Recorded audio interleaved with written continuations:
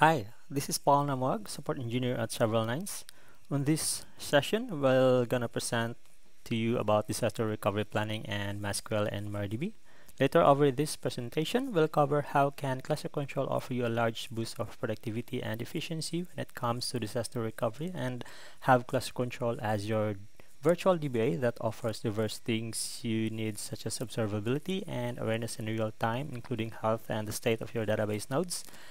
So let's begin and go on the slides. What is disaster recovery? Disaster recovery covers policies, tools, and procedures that ensure your data is secure and protected in case of an outage or serious catastrophe. Operational failures are more common than natural disasters such as climatic events, flood, hurricane, or human-caused events such as engineer had accidentally run an erratic script, or worst case like terrorist events. The next question is, how well is your escalation chain, which is the drivers? How fast it can be fixed? Who can approve the failover and any subsequent data loss, and how to reduce or avoid this problem from happening again as soon as possible? Uptime guarantees. So why you compromise it? We have a lot of companies giving 100% uptime guarantees, especially hosting companies and or cloud vendors or large data centers.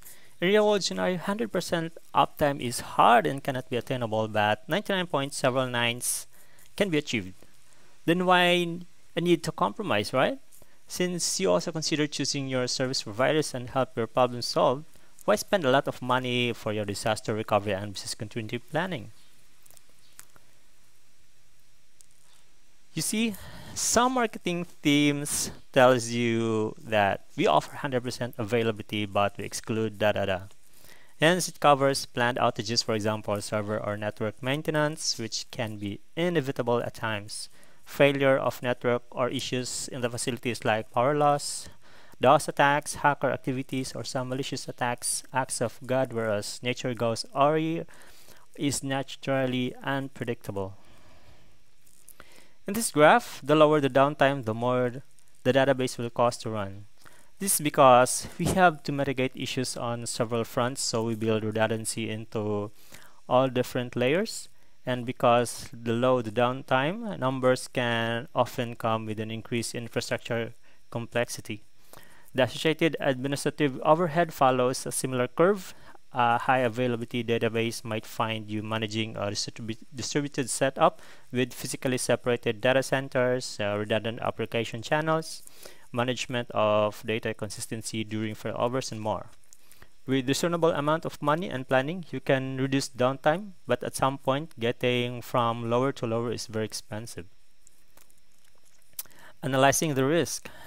You need to identify the impact, then its probability of what's going to happen, and how it will react based on these four actions: plan, accept, prevent, then contain. In these areas, you can identify the four factors such: it rarely, for example, number one, it rarely happens, but the impact is low, so you can live with the risk until it goes down. Second, it rarely happens, but the impact is high, so you need to plan the steps on how to address it. Third, it happens frequently, but the impact is low. You will take appropriate steps to minimize the likelihood of it happening. Fourth, it happens frequently and the impact is high. You will actively work on mitigating the risk. Example, data center failure, assume one outage per year. It does not happen often, but when it does, nothing works. So you need a backup DC somewhere else, depending on outage or impact and scale of your business. Perhaps have a dedicated data center, or else lease from a data center provider or use a cloud service. Defining disaster recovery. So what's DR? Let's imagine a train with passengers going from Stockholm to Oslo. A journey that takes just over 6 hours. The train breaks down about an hour after leaving Stockholm. The breakdown in the disaster, which is the point in time when the service stopped. The disaster recovery plan for the train is the process for calling help, troubleshooting the problem, getting spare parts, and repairing the train so it can continue its journey to Oslo.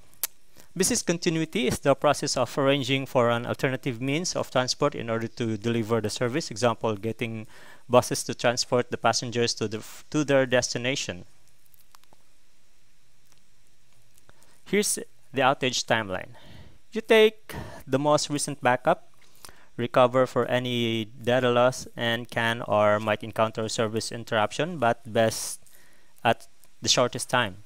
Detects a failure detection, DR plan is activated, and crucial systems and underlying services are resumed once DR plan takes over to avoid drastic failure and potential loss of income. A disaster usually causes an outage, which means system downtime and potential loss of data. Once we have detected the outage, we trigger our DR plan to recover from it.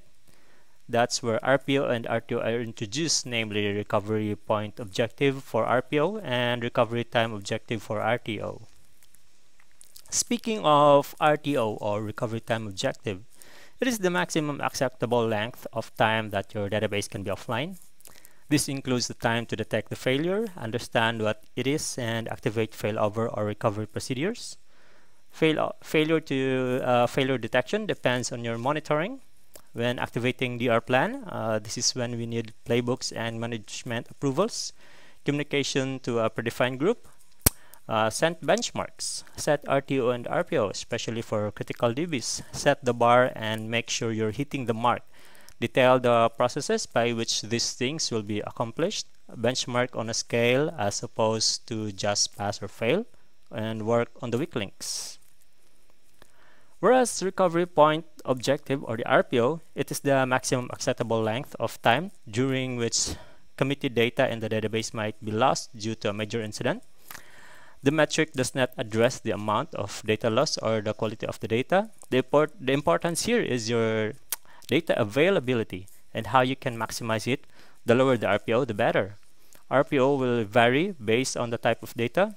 Frequently modified customer data could have an RPO of just a few minutes, whereas less critical infrequently modified data could have an RPO of several hours, since most of your data can be static or redundant. When defining backup strategy, we rarely see people take into consideration the RPO. The backup strategy needs to depend on how much data you can afford to lose. So here, even CTO and Vice President of Amazon, Mr. Werner Vogels, claims that AWS, one of the top cloud providers, AWS has a major outages every year, despite all the engineering experience in running DCs. If they can keep it up 100%, what else you have come in your disaster and business continuity planning? So here, the lower the downtime, the higher the DR cost. The cost of DR systems cannot be higher than the value of your assets. More servers, processes, more people to manage, training, etc. That is why we need to automate so we keep control. Prepare your backups. Preparing a backup are oftentimes stored in a non-hot site. A good practice for taking a database backup must have at least physical and a logical backup. Both can have impact on RTO, depends on how large your backup. A good practice is to have a full and incremental backup with PITR compatible to reduce RPO. So PITR means point-in-time recovery. Full backups is usually necessary, but they take server resources and disk space. Incrementals are good, but increase RTO. You have to apply multiple smaller increments. Backups has to be identified as useful or successful, especially in times of disaster recovery, is required and has to be proven and tested. So it's very important that your backups has to be verified.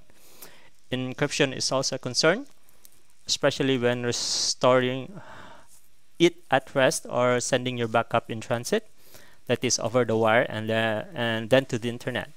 Lastly, always keep a copy of your latest backup in active site.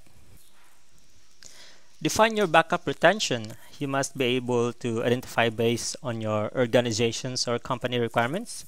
Sometimes you have to keep records for years. Example, the common here are CDR data and telecoms required to keep for 7 years. When taking a backup with a hot site, ensure that when new schemas and data are segregated with the old ones, you need to consider that you also take a backup of new application version versus the old one to avoid mismatch between application version and schema version. For a backup against a hot site, you can reinstall DBs and apps from scratch and restore data to it. Recovery time has to be predictable. You can take advantage of pre-configured AMIs or use auto-scaling, like for example. Another approach is replicating over to a hot asynchronously. It has lower RTO and RPO and has the 99 and Severalnines exact copy of the hot site. It enables you fast failover. Adding a delayed slave to guard against human error is also a good thing to avoid administrative error or application bug that can cause drastic data loss. Yet still, backup is important. Things you have to keep in mind with this approach: you might need to scale up the DR site before switching to it. The usual setup of this approach mostly has a sync node, can be warm or cold site.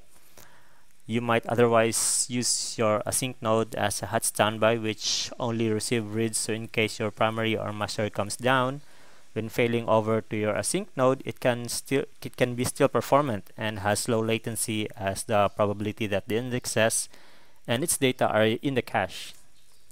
Hence, the DR or disaster recovery is running initially in degraded mode. Only switch on minimal critical functions if deemed necessary. When using synchronous replication to hot site, you can leverage the highest tier of DR. Redundant copies of data in at least 2 hot sites. This is for business aiming at minimal RTO and RPO. Data on primary site and hot sites have the same transactional state. It is asynchronously replicated across 3 sites. It requires at least 3 sites or nodes to avoid network partitioning. All the 3 sites are masters, can be considered as masters, depends on your architectural type setup. When on this type of setup, all are able to provide service to users.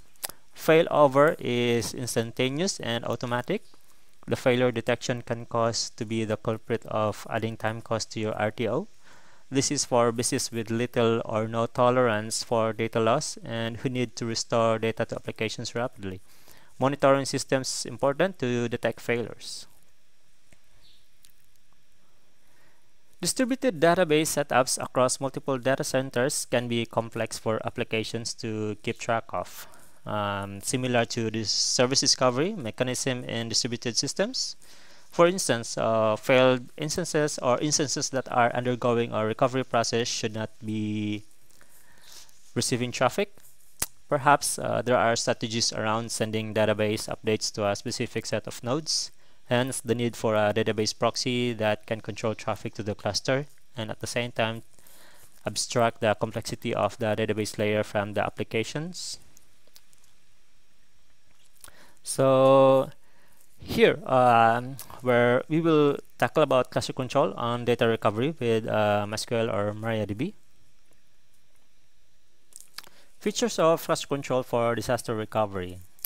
ClusterControl is a complex type of software which offers monitoring for database, load balancers or proxies, system, network, its underlying data storage, or its underlying monitoring host systems. It offers auto recovery, which covers automatic failover, cluster and node recovery, enables you to create and manage your own backup, allows you to schedule and create your backup policy with security options, which allows you to comply security and regulation compliance, allows you to create a synchronous or synchronous cluster, has a feature to create a cluster from backup, can rebuild your database efficiently based on straightforward UI, allows you to create a backup and at the same time verify the backup. ClusterControl supports diverse open source databases not limited to MySQL and MariaDB, but also supports Percona Server, Galera Cluster, PostgreSQL or TimescaleDB, and MongoDB or Percona Server for MongoDB. By that means, disaster recovery covers the supported databases, especially MySQL or MariaDB. allows you to deploy load balancers or proxies such as HProxy, ProxySQL, or MaxScale, for which you can leverage load balancing mechanism, especially after an automatic failover when a disaster happens. Has ProxySQL management, which is very helpful. Easy to deploy load balancers and proxies with the capacity to deploy keep alive for high availability and link to your existing load balancers or proxies.